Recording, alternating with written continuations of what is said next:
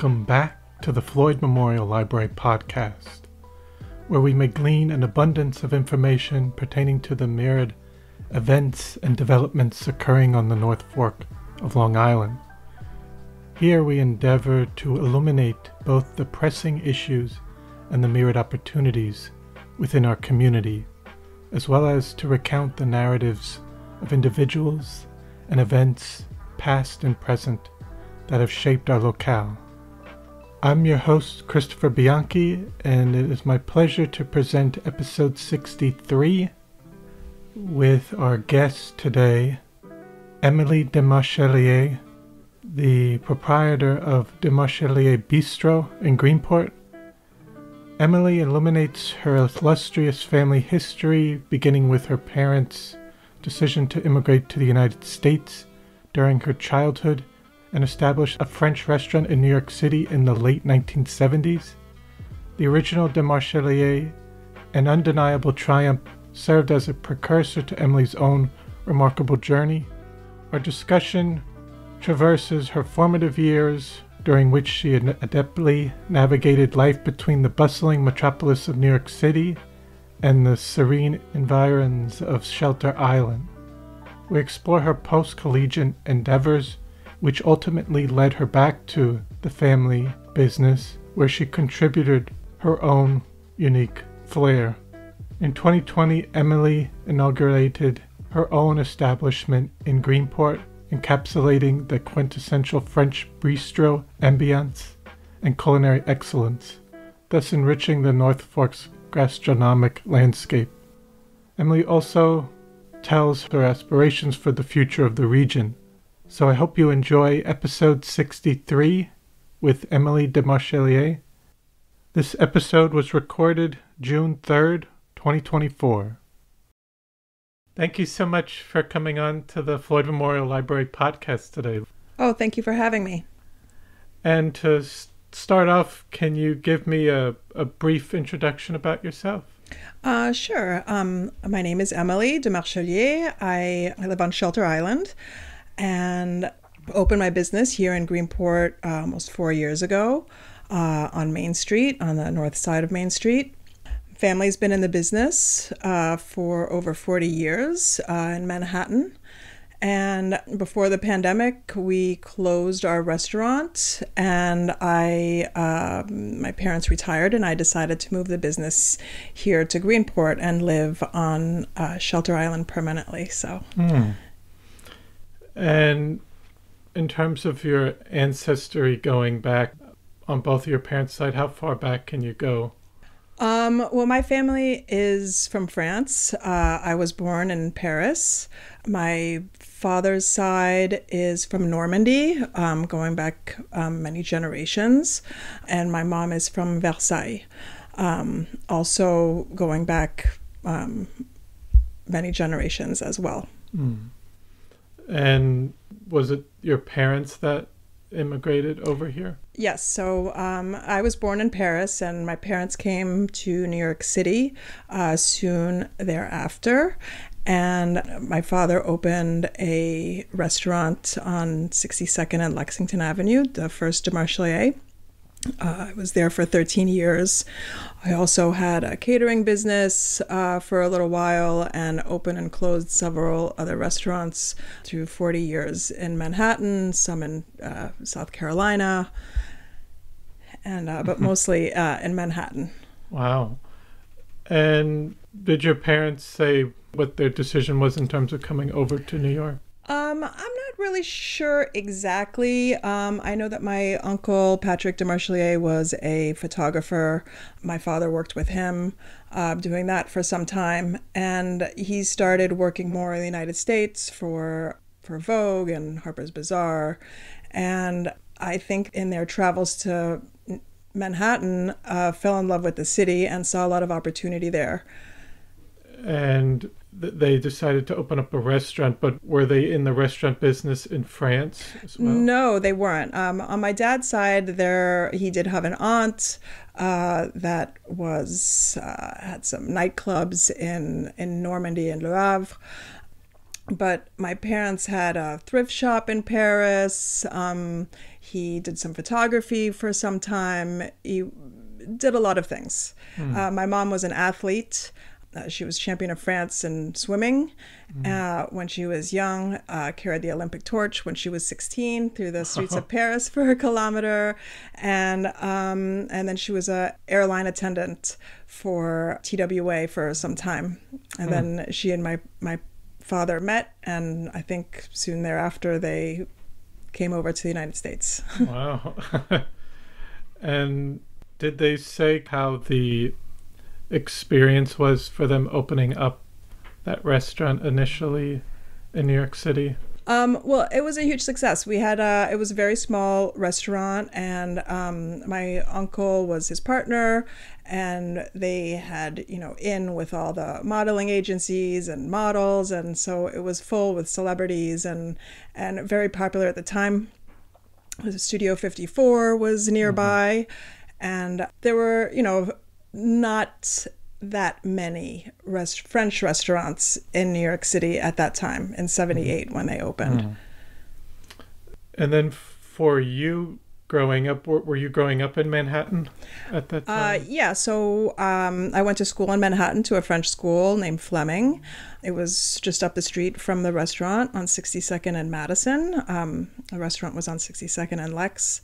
And my parents found Shelter Island through the chef that he had at Demarchelier.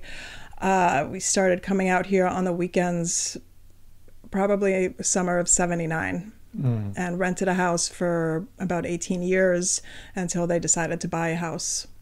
Okay. Where we spent even more time. Yes. And how was it for you growing up in the city as a child? Well, it's all I really knew. So I was lucky enough that we had, summers out here. So it was, urban and, country living balance. It was great. I mean, the city is all I know growing up. So I wouldn't know what it would be like to grow up in the suburbs. And what are some memories you have early on coming out here that you can remember? Any activities that you would do? Oh yeah, well, I learned to play golf Gardner's Bay Country Club. I was sailing when I was 8 years old at the Shelter Island Yacht Club, riding my bike around Shelter Island with my friends, just having total freedom. I mean, I don't think that my parents saw me from the morning till 8 o'clock at night, certainly until it got dark. And what about, say, the opposite in the city? What things would you do? Well, when I was in the city, it was all like academic. It was like going to school, and weekends I would mostly go away with friends to their homes outside of the city. I only was in the city until I was about 13 years old, because I went to boarding school after that in Connecticut. So really, I lived in Connecticut for 4 years and I went to college. So really, that's why I always felt like Shelter Island was more home than the city. The city was fun. We did a lot of, we went to museums and sports in the park and all that sort of thing. Yes. But it was more school and work and coming out here for play. Now, more so when you went to Connecticut, how was that environment for schooling, and what were you gravitating towards in terms of subject matter or core classes that you were interested in? Well, I went to Choate Rosemary Hall. It's in Wallingford. And I always gravitated more towards art. Took a lot of art classes, mixed media, painting, drawing, and I love sciences also. I love, these are the facts. Yes. Like there's yes or no. Yes. Whereas a lot of some of the other classes, it's like, there's some more leeway in things. Yeah, but yeah. It's kind of like, these are the answers. Never did well in English and even languages. I tried to do Spanish for a year just to learn a different language because I grew up speaking French. But that kind of backfired. So I was like, let me get rid of that and just take an honors French class and get that language requirement out of the way. Okay. Take more art classes.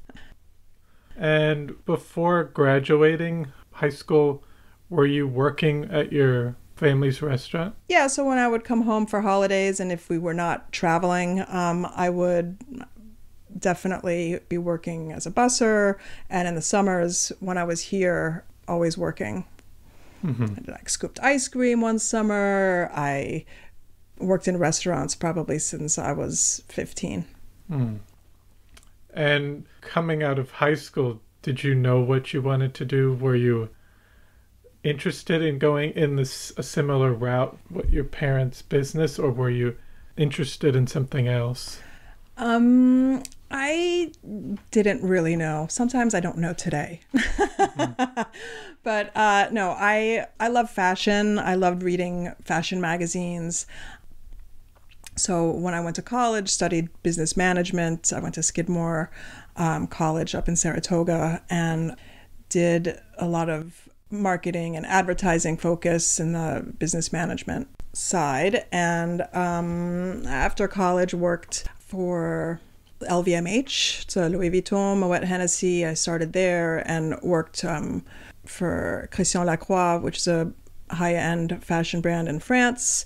So I worked there for a few years, did some really running the showroom there, so mostly in sales. And then I decided that I wanted to do more marketing side, so I went to David Yurman and Elie Tahari, and then skipped over to photo shoot production.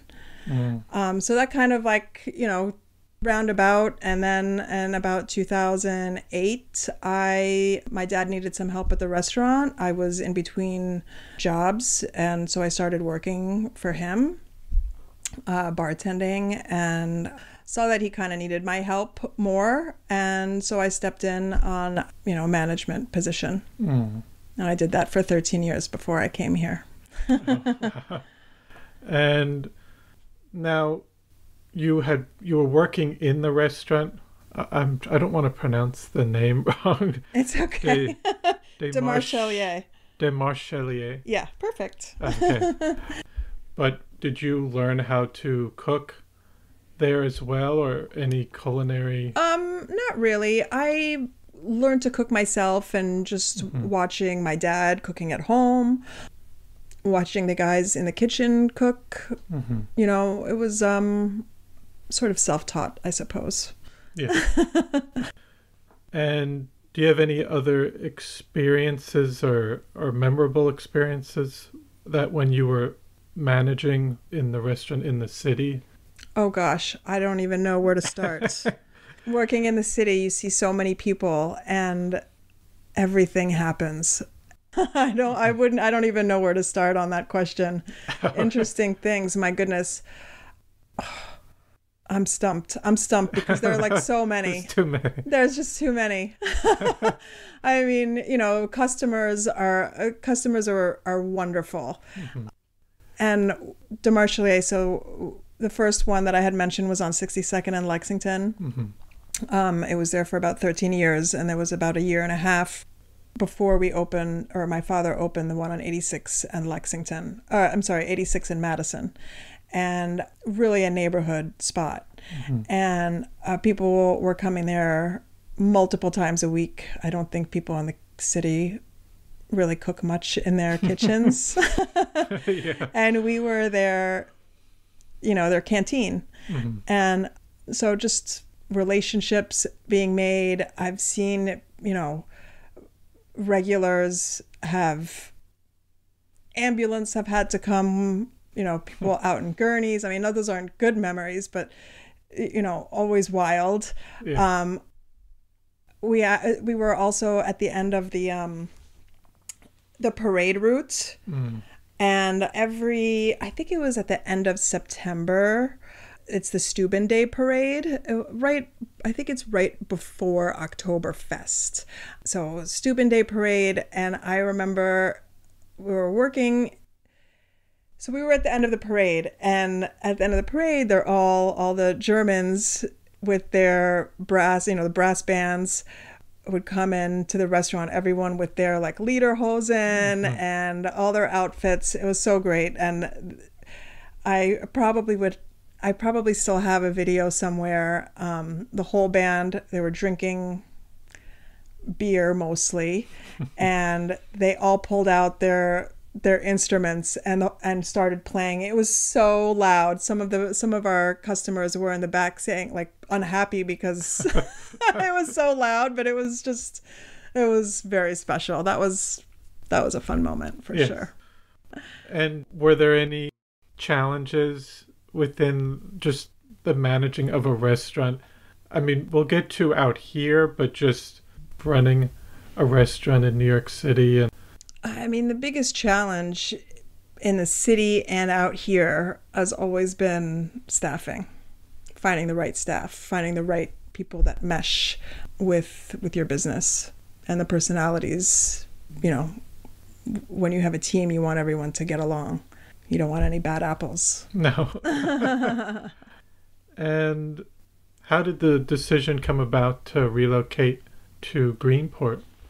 So I've been coming to Greenport for some time. I mean, when I was a kid, we did not come here at all. Maybe to the movie theater, but it wasn't a place we were like hanging out. It was a very different environment. Oh yeah, to say the least. And I saw the changes and started coming here to a few of the bars and the restaurants and really saw a positive change. So that started planting a seed, obviously, and then brought my parents over to Greenport, and they were just blown away because we've been coming out here since the late 70s, and what a change it was. They couldn't even believe it, really. And in the summer of 2019, our landlord in the city decided that they were going to tear the building down, and all of the tenants had to leave, residential and commercial. So it was an entire corner. There was about 4 or 5 commercial tenants. And so at that point, my parents my father at least is in his mid-70s, did not want to do another restaurant and decided to retire. So at that point, I said, well, I'll carry it on. I thought about maybe staying in the city because we had such a loyal, large clientele there, and obviously hard to walk away from a viable business. But ultimately, I think I made the right choice considering COVID happened. Well, that was not, that was part of the plan. In the city. Yes. A lot of restaurants at that time.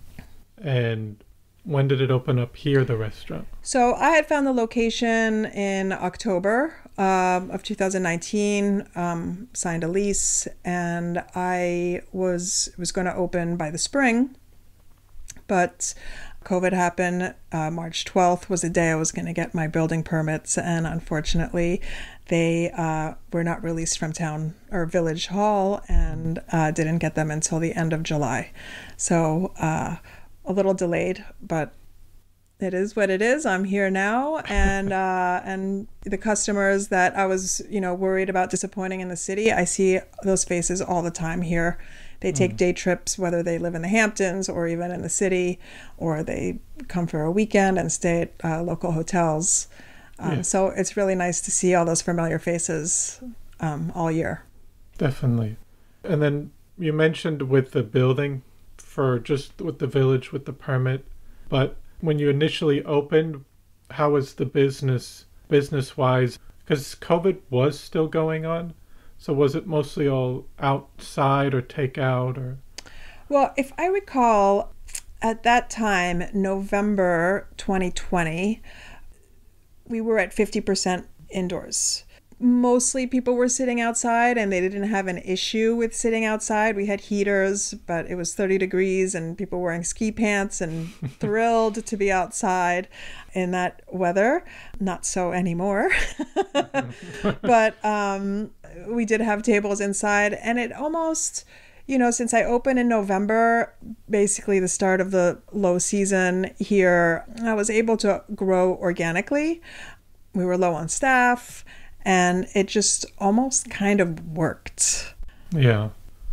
And then in terms of some of the menu options, were there any changes you made with the menu coming out here? Did you keep it pretty much similar to what you were offering? It was similar, in that it's still traditional dishes, but I wanted to, in my visits to Greenport, I noticed that a lot of people, like to bounce around. So I tried to gear the menu for here more on small plates and things, I didn't want to make it so it was only small plates. Because I knew I have like an older clientele that also likes to have an appetizer and a main course. But I wanted to, we didn't really have like cheese plates and charcuterie in the city, but so I wanted to add things like that and small plates for that, new customer that's bouncing around, like wants to try bites at all different restaurants in the village. And what would you say is one of your signature dishes? Well, I would say the steak tartare.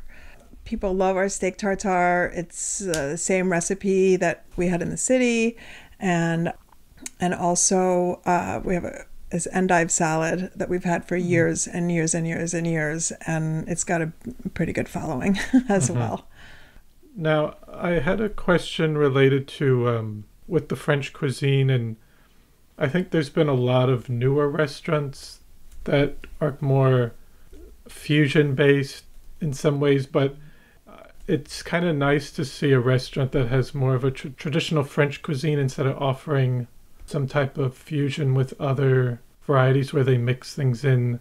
Is that something that was important to you, to keep that traditional aspect within the French cuisine? Yeah, because of also the decoration, the whole feel of the restaurant is very traditional, dark woods, warm colors. It all just goes together. Like, I want people to come into the bistro and feel like they're in Paris, not a mishmash of other cultures. Yes. You come in and a lot of people come in and they're like, wow, this is so amazing. I feel like I'm in Paris. And I say, yeah, and you're right here in Greenport. No need to take a plane. Yes, definitely. And now, since opening to today, have you had to try to balance some things with, say, obviously a lot of restaurants in the summer months, they get a lot more customers, but in terms of the winter, it's a struggle. So has that been something that you've been able to work out in terms of financially? I can't remember. Are you open in the... I'm open all year. Yeah. I have not closed for any extended period of time. Okay. In the off season, I'm closed Mondays and Tuesdays historically. And I still have a demand. We do great lunches in the winter. Maybe it's a little slower, but the weekends get busy. There's less restaurants open. So it's, it works out pretty well. Yeah, it's pretty amazing that you're able to do that, because I know a lot of places it's a challenge. Yeah. I mean, most of my seating is indoors, and a lot of the seasonal places, most of their seating is outdoors. So I do have outside seating. It's a lovely terrace. But, in the winter, I have a warm, cozy atmosphere, which people are attracted to in all seasons. Yes. And so with building a successful restaurant, especially even out here, requires a dedicated team. How do you nurture and empower your staff to ensure exceptional service and culinary excellence? Well, that's sometimes a challenge, but I have, a lot of service experience. I try to pass that knowledge on to my team so that the service is consistent. I try my best to make everyone feel welcome, and everyone, and all of our restaurants, my father's restaurants in the city, it's like a family atmosphere. Like everyone takes care of each other and everyone is treated with respect, and vice versa. And I had another question, just if you have any advice for someone interested in getting into the restaurant business. What advice would you give them?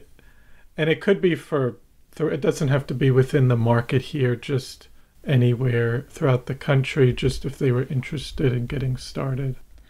Well, my advice before they get started would be to work in a restaurant.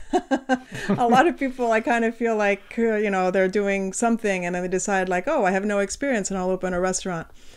That's very ambitious. And, not only work in a restaurant, like work in all aspects, be the dishwasher for a week, work the line for a week, work behind the bar for a week, like really get a full rounded experience. So, what goes into every role in the space. And looking ahead for your restaurant, do you have any other goals in mind for or any other ideas that you might want to add to the restaurant? Sure. So, I'm located in Greenport. It's on Main Street, but it's on the north side of Main Street. We have a lot less foot traffic on that side, and hopefully, we're working with the businesses in that area to promote more foot traffic in that direction, hoping that the village could assist in that movement of the people. Yes. Yeah. Expand it up further. Yeah, there's a lot of empty spaces, a lot of empty businesses along that way, and I think that deters people from continuing their walk forward. There's 4 or 5 year-round businesses there now, and hopefully there'll be more. It would be great to see that auditorium turn into something great. Absolutely. And I had 2 other questions. What do you like about living and working on the east end of Long Island? I love being by the water. I'm a surfer, so I love the water. I love being in it. I love being around it. I live on Shelter Island, so I have access to the ocean side. I love to sail, so the bays are perfect for that. And just, laid back, hearing the birds in the morning and not the traffic is great. Yes. And just looking to the future as a whole for the North Fork and the East End, what do you hope for the future of the community and the area as a whole? Well, I hope that there can be an expansion of hotels to accommodate more visitors and attract more people to live here year round and not buy homes just for Airbnbs. So we have that. The reason why I opened a business in Greenport rather than Shelter Island, where I live, is because there is a year-round community here and on the North Fork. Shelter Island does have a year-round community, but the visitors kind of stop after Labor Day, or they're very limited. So it makes a year-round business less viable, harder to maintain. And the North Fork does have that, but and with the wineries, they bring in a lot of people, but there are a lot of restaurants and a lot of wineries, and I think that we can use more visitors. Yes.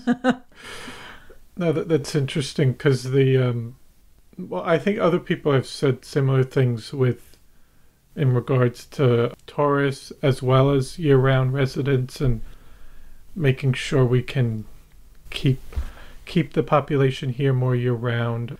But I was going to ask you, because you're living on Shelter Island and went to school there, have you noticed any changes on Shelter Island?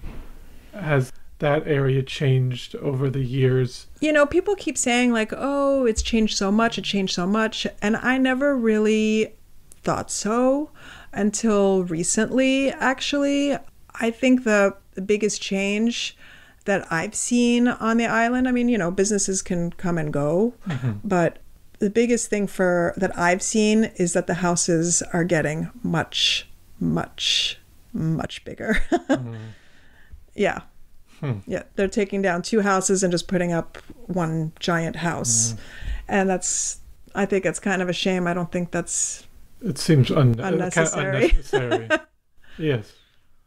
And driving out year-round residents. Yes. But they are also selling their homes too, so... Yes. I think who do we blame? I know. It's happening all over. Yeah. And then I just ask at the end if there was anything else you'd like to say or discuss that we haven't talked about. I don't know. I felt welcome since I opened here.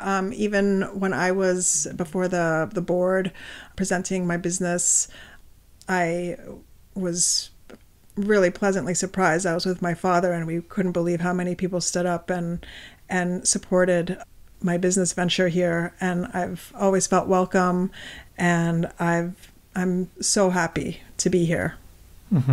Oh, definitely. I want to thank you so much for taking the time to come in today and share your story and telling us about your wonderful business. So it was a pleasure to have you on today. Thank you so much.